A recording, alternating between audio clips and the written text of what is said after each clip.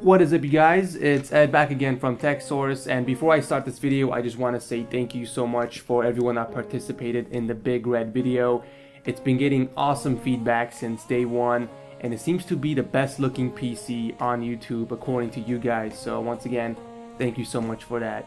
Now I know you're probably wondering what's happening with the part 2 and part 4 of the video. Well, here is part 2, and I'll be uploading part 4 within a week, I would say, or so. Now that phone season is over, we can focus on PC videos, and I know those of you guys that subscribe to my channel for PC videos specifically, I'm not gonna let you guys down. There's gonna be plenty more where this came from, so make sure you guys stick around for that. I did do a straw poll about a month ago on my Twitter page, and I asked you guys what type of PC did you want me to build, and I had some options of a $500 PC build up to a $1,000 gaming build, and you guys spoke out and you wanted to see a $500 gaming budget build. So that's going to be coming up to you guys within this month, if not early next month for sure. But other than that, I'm gonna let you guys continue on with the video. This is how we built Big Red. I hope you guys enjoy it.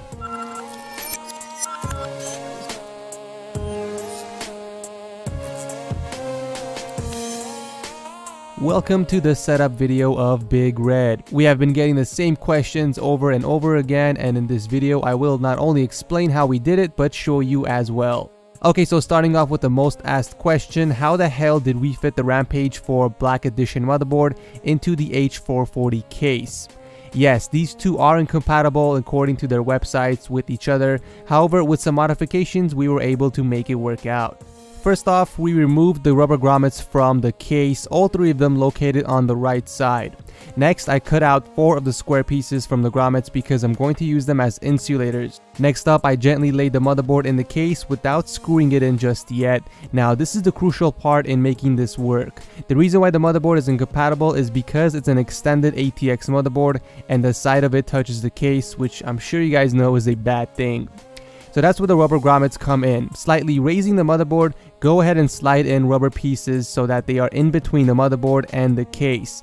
There are a total of 3 locations that you need to place the pieces on, and all you really need is just 1 rubber piece in each spot, but you can put 2 if you're an overly cautious person. So after that, I tightened the screws, and voila, that's basically it for making the motherboard fit inside the H440 case. The next question we kept getting was, how did we change the color on the green GTX logo? Well, I actually made a separate video on that showing how you can disassemble your graphics card and apply custom paint to it, as well as change the color of the logo. You can click on the little box here to check that video out, and it will also be in the description section down below. As far as painting the other parts in my PC, it's pretty simple really. All I did was cover the parts I did not want to paint with frock tape and spray painted the rest.